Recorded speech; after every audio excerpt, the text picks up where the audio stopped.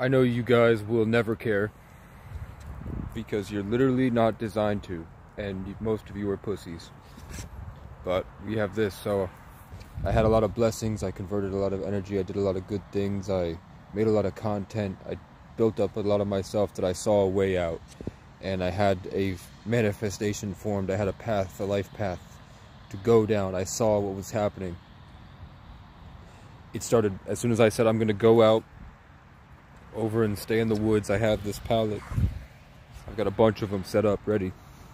As soon as I was gonna go in there, the birds surrounded me, started screaming, went crazy, and now I have a red car that won't leave me alone. It followed me all the way up when I got back from the store.